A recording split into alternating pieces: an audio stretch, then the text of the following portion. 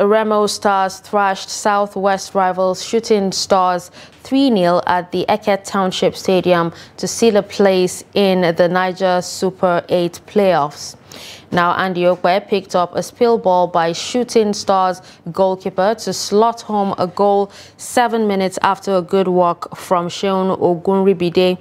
It was 2-0 4 minutes later, with Boniface Nwaeze nodding home a deft corner kick from Ogunribide.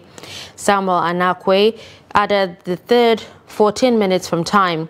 Lobi Stars picked the ticket to represent North Central Zone in the competition after a thrilling 4-3 penalty shootout against City FC. The game ended in a 2-2 draw after 90 minutes.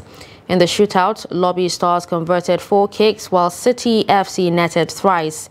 The NAIJA Super 8 finals is slated for July 7 to July 16 at the Mobolaji Johnson Arena, Onikon, Lagos.